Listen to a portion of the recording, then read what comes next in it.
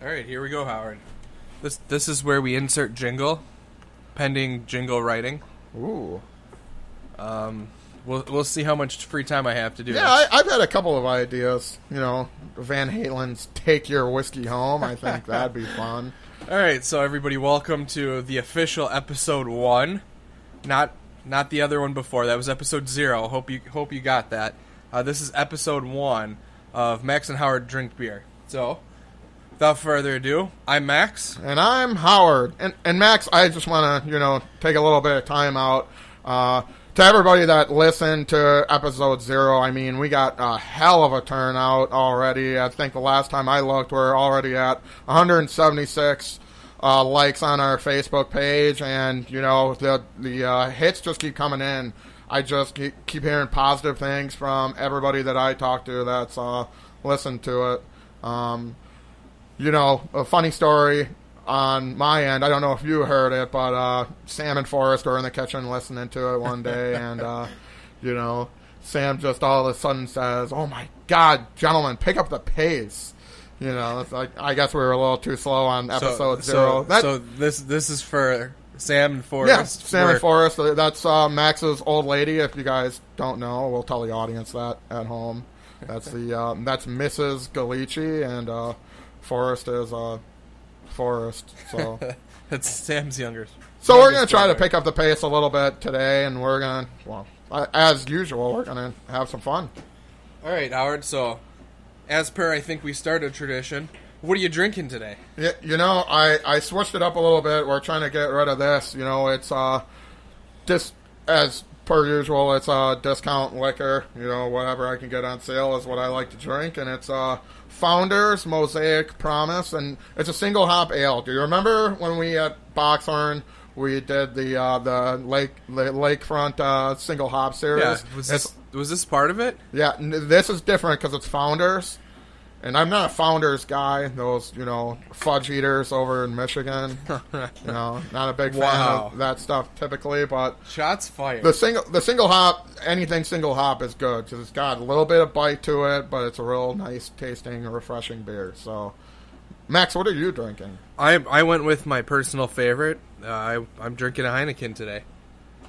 Okay, and you can't beat the classics. You can't beat it. Like I said, it's my favorite beer. I had a couple of them sitting in the beer fridge down here and figured, why not? It's a good day for it. That's kind of, Heineken's going to fit in a little bit with my origin story, my drinking habits, because I actually picked that up from you.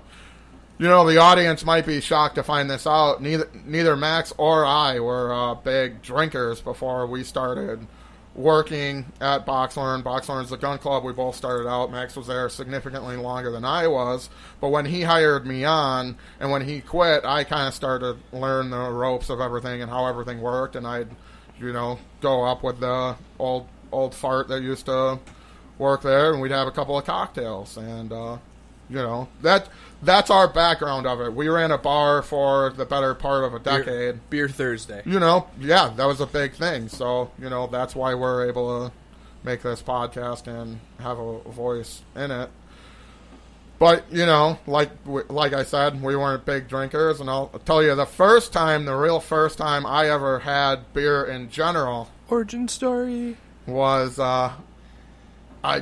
just a wee lad, a little small guy. I don't even think I was in kindergarten yet. And my dad says, "Hey, try this." Had the can of Old Style here. We were probably watching the race. I was fucking around doing whatever. And, "Hey, try this." I took a sip of that, and it tastes just like you'd think an Old Style was, but you still got that 6-year-old brain. This is gross. I'm never going to drink anything like this. This is terrible. So that was my first foray with, drinking beer. Just a wee lad, and sure enough, I didn't drink a whole lot until I was well in my teens. Well, that from what I know of you, I don't believe you. No. But also when I met you, I know what you were drinking. So exactly. Well, did I have a story like that? I think we talked about that a little bit. Mine was a little later in life. Okay. It was probably I don't want to say it was my senior year of high school, but it's probably around somewhere in there. I know we had already moved to Union Grove. Oh, wow. So we were there, and it was one of those days there where I was patiently waiting my dad to come home because he was going to teach me something. Don't remember what it was, but he was going to teach me something. And those of you who don't know my dad is a master of pretty much anything he puts his mind to. So it was constantly like, hey, I'll show you how to do this. So I sat there, and, you know, as every boy's story goes, waiting on their dad, you know, I sat there and I waited and I waited and I waited and I waited. And it got into the late hours of the night, and I still remember sitting outside, and I was throwing a basketball against this busted basketball hoop we had, you know, and every time I missed, the ball would roll down the hill, and I'd have to go get it, and I was getting progressively more and more pissed off. So, at some point, my dad shows up, and I'm almost positive he was out, you know, with his friends drinking, trying to blow off some steam, which, now as an adult, I fully understand the feeling, you know, the need, the desire to do so. But, you know, I was so pissed off that, you know, really? This is what you had to do? That I leaned into him, and I cussed my dad out for the first time in my life. I just yelled at him. He sat there. He stared at me. And when it was all said and done, he looks at me and goes, well, you're done? And I go, yeah, I am done. And then he says to me, well, it's about fucking time. And I obviously have that look of, what do you mean it's about fucking time? You know, and my dad sat me down. He grabbed a couple beers from the fridge. I can't tell you what it was. I don't remember the beer. That's it. But he said that, you know, that is your job as an adult, is you hold other people accountable to what they're going to say. And if you don't do that, what kind of a man are you? Yeah, there's a lot of truth to that. And so from that moment that he said that to me, you know, that kind of changed my whole perspective on life. And I truly think that was a turning point in our relationship, because he kind of, it was not so much of a, here we are, father and son. It's more of a mutual respect. You know, and as you know, I try to hang out with my dad once or twice a week. Right. We get beers together or whatever and hang out and, you know, shoot the shit and complain about life. You know, but that was... solve all the world's problems. That was the true turning point there in our relationship as father and son. You know, so I mean, like I said, you know, when you're talking, it was my first beer I had. You know, I don't remember what it was. Clearly that was not the important part of it. Right. You know, but it is something that I will always have as a memory, you know, in the later years when my dad's long and gone and I'm an old man myself. I will remember that moment specifically with my dad. You know, I like to hear the stories about Max's dad, not only because, you know, Max's dad is a crazy individual. You know, there's just so much that he does, and I'll get to that too. You know, that's a big part of my turning points is, you know, going to Summerfest for the first time and having your old man as a tour guide. You know, that was wild. That was one of the craziest times of my life. But oh, yeah. It's interesting to hear that was your first time, and I don't know if that's just because you can't remember, but my dad was definitely a here, try this kind of guy, you know. Yeah. I did old style. I did brandy, and I chugged the whole thing of brandy. There was like at least 2 or 3 fingers of brandy, and that was not great. Straight brandy. That was not great. You know, the other one was, here, try this, and that was Ice Hole. Peppermint schnapps. Ooh. You know, that sounds bad to you, but on a cold day up north in the Upper Peninsula, that was some good shit. That tasted too good. Warmed my nubs right up. That was 2 nubs up there. So, you know, and that's what I like. I like remembering those, you know, moments, you know, those stupid little things like that, because I don't get those moments that you had with your dad then you were 18 and you learned those lessons, you know, unfortunately. So I had to go back in my head and figure those all out and put all the puzzle pieces together. That's kind of a different kind of challenge there, you know. So never had the old man to drink with. Well, occasionally, but you don't appreciate it as a right. Young, dumb, full of cum kind of guy. Well, and you know us. You can tell when my dad's at that point. You'll start hearing the Ric Flair woos. Woo! Yeah. That's when you get a good one. I know specifically at my wedding when Morgan heard that, he stopped dead in his tracks and he hunted me down and went, "Your dad just walked by and he just did his woo." So it's just hey, that's when you're feeling good. I don't know if he's ever been drunk when I've heard him say it. Well, he might be. I don't know. He carries it well, but man, that's when you just let loose. Get a good old woo. Life's good. Let's go. Yeah, I still think my favorite part was when we were drinking with him at B-Dubs.